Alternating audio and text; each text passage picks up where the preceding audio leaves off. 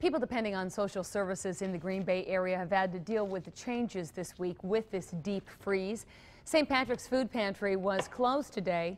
The move coincides with schools not being in session, but area homeless shelters have been open during the day to help keep people out of the cold. The Salvation Army of Brown County also opened a warming shelter at its west side location.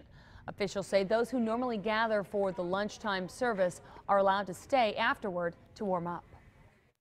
We know a lot of the people that come for our lunch program that's still operating, they take the bus. So a lot of times those schedules, they have to wait outside, but in this weather we don't want that to happen. And Salvation Army officials say this cold weather has kept people away. A typical lunch service feeds about 200 people. Yesterday they served only 60.